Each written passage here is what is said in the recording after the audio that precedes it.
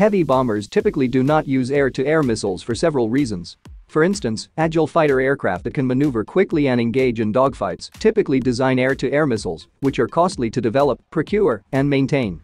Equipping heavy strategic bombers with such missiles would require significant resources and might not provide a commensurate increase in their defensive capabilities. Further, the primary mission of a bomber is to penetrate enemy airspace, evade or overcome air defenses, and deliver its bombs.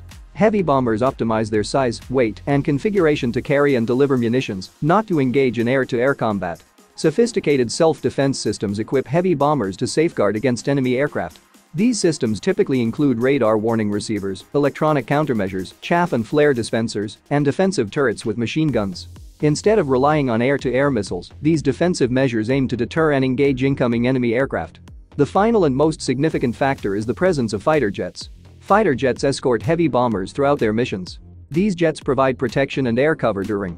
The fighter escorts are responsible for engaging and neutralizing enemy aircraft threats, allowing the heavy strategic bombers to focus on their primary mission, which is to bomb the targets on the ground.